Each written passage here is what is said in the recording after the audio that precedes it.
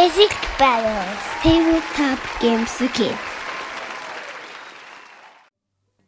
Hello gamers, Matthew here from Grey Army Gaming in Lund, Sweden. For this video, I would like to share with you something that I've been working on that I'm calling Basic Battles. Now, I've got two boys who are 5 years old and 7 years old who really want to play tabletop wargaming games with their father. Now, unfortunately, games like Warhammer Fantasy Battles, 40K, even Warcry are still a bit too complicated for them to understand the rules. They lose some interest after a while if the games get too long.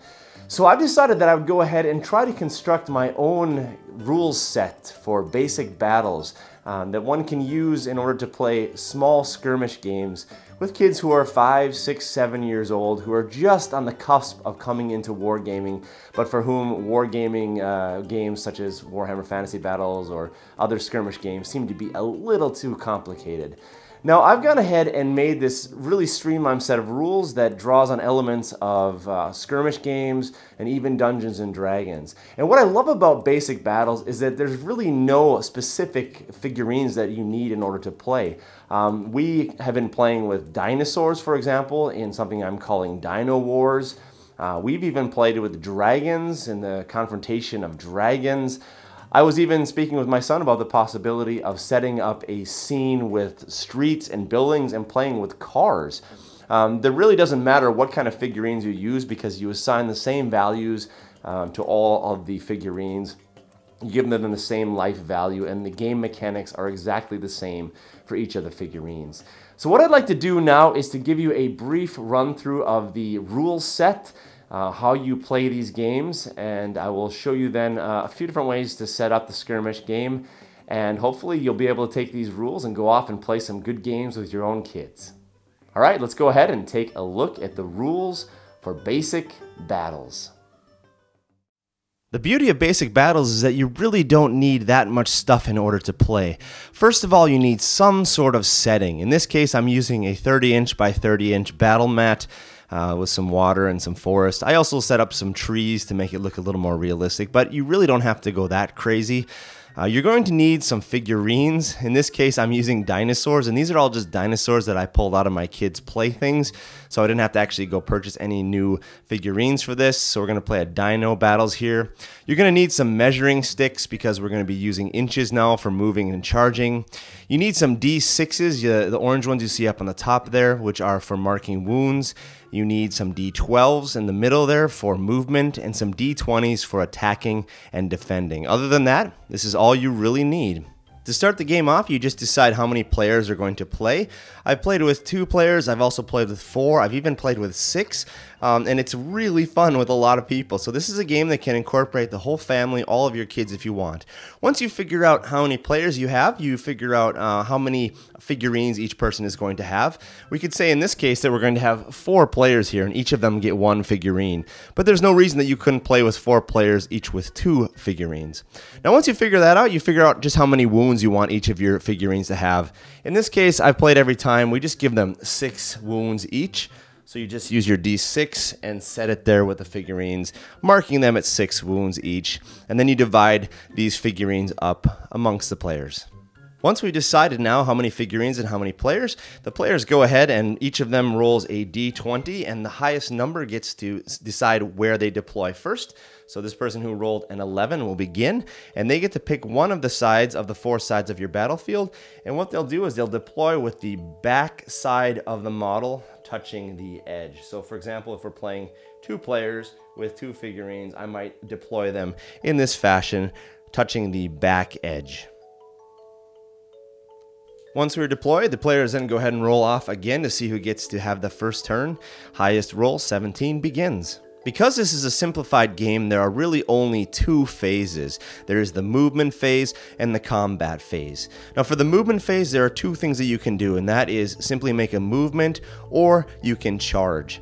Now in order to do this, what you'll do is you'll pick out one of your 2 figurines. We'll take this guy on top, for example, and we'll say, I'm going to move him. And now in order to move, you will roll a D12, and this will be your movement die. And whatever that die shows, in this case an 8, you get to move 8 inches. And here you can move in any direction you want. You can move up to 8 inches. You don't need to move the full 8 inches, but up to 8 inches. And this is really important because this is where a lot of strategy comes in for how you can surround the other players and their figurines. So moving is really important, and it's important that it's done in the right way. We've moved that guy, and now we can move over to this guy. And let's say we actually want to charge. Let's go ahead and place a dinosaur here and show you what a charge would look like. Now, if we want to charge, we would point to this dinosaur and say, we are going to charge on here. Now, what's exciting about this game is there's no pre-measurement, so you don't really know how far you need to go in order to charge. But we know this, that it'll be something between 1 and 12 inches because we are using a D12. So we declare the charge here, and we roll our D12. In this case, we got 10 inches. And 10 inches is actually too far for us to be able to make the charge. We can't come into base-to-base contact. So we set down our measuring device, and when we charge, whether or not we make the charge, we still have to move in the direction of the figurine that we are charging again. So here we will have to move this guy up his 10 inches, even if it brings him right there. We don't make a successful charge, and we failed. If we had rolled an 11, for example, or a 12, then we would have made the charge. We put the guy base to base, and then we would have a combat there. To summarize, then we can say this, that in the movement phase, you can either move, and if you move, you declare that you want to move, roll your D12, and then move up to that number of inches in any direction, or you declare a charge, and you declare who you're charging, and then you roll the D12, and follow through with that number of inches in the direction of the charge. If you make the charge, you're ready for combat. If you don't make the charge, you have to move that number of inches in that direction. And this now brings us to the combat phase, the second of the phases. And there's really only one way you can get into combat, and that is by charging or remaining in combat if you were already in combat. Now let's continue with this example here, saying that this guy was able to charge into this dinosaur. Now the benefit of charging is that you always get 2 attacks when you charge. We'll say it's because you have momentum or you have movement and the force, so you always get 2 attacks. So you roll 2 attacks for your charging, in this case a 6 and an 11, and the person who is receiving the charge rolls 1 d20 defense die, a 19. So in this case, neither of these attacks beat a 19, so nothing happens there. Let's say that the attacker had rolled a 15 and a 19, and the defender had rolled a 17. Well, in this case, one of the attacks, the 19 got through, the 15 did not, so that means that this dinosaur suffers 1 wound and we'll move him down to 5. And just like in Dungeons and Dragons, 20s are considered critical hits, and they do twice the amount of damage. So let's say I rolled 2 20s here and the defender rolled a 17. Well, that would be 2 damage for this one and 2 damage for this one, which would be a total of 4, dropping this dinosaur down to a total of 2 wounds. And you can see that is then a very successful charge. In this game, we always re-roll ties. So if one of the die is a 20 and the other one is an 8, if this defender rolled an 8, well, the 20 would get through and that would be a double wound. But the 8, we would both have to re-roll our 2 die that tied, and we had another 8 and a 16. So this would be able then to avoid that wound. Having now finished combat, we go over to the other player's turn, and that player now can begin with the movement phase. To begin with, we will declare a charge with this dinosaur onto that one, and we will roll out our D12. And we got 11 inches, so that will be a successful charge, no problem, and he will come crashing into that dinosaur. Now, the player has an option here of either stopping there and deciding not to move this dinosaur, leaving that dinosaur in combat. If this dinosaur weren't in combat, he could charge or move it around. But there's also another option here. If you're in combat, you are in fact able to leave combat, to pull out of combat as part of your movement. And the reason you might want to do this is to give this guy a better strategic position, or maybe to charge another dinosaur that's over here, or maybe in another battle or a conflict. So you always have the option of leaving combat, and you can do that once again because very often when you charge, you will do a lot more damage if you have your 2 attacks. So you always want to try and be charging into combats because that gives you a clear advantage. Now here's the thing, if this guy wants to pull out of a combat and he's engaged, this is also like Dungeons and Dragons, that what we get to do is this guy can pull out and I will end up rolling a d12 to see how many inches he can pull out. In this case we've got 12, and he will come out of the combat in this way, 12 inches, any direction I want. But now this guy also gets an attack of opportunity, just like in Dungeons & Dragons. And the way this works is we have the attacker roll 1 die and the defender roll another one. In this case, I rolled a 17 and an 8, so he is able to get out of the combat without taking any wounds.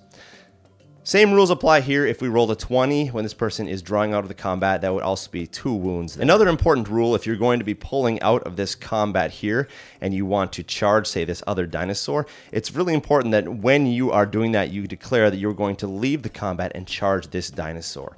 So when we do that, he'll get an attack of opportunity and he'll be able to charge over here, and we will first roll here for this attack sequence and then roll to see if he will make it into that charge. In some cases, however, you will just want to remain in contact. For example, if this dinosaur has 1 wound left, then there's no reason to leave there. Let's just keep the combat going. That will be the end of the movement phase for this dinosaur, and then we will head over into the combat phase. Once again, in this case, this dinosaur charged in, so he gets 2 d20s for attacks. I rolled a 2 and an 8. The defending dinosaur rolls an 8. We tied there.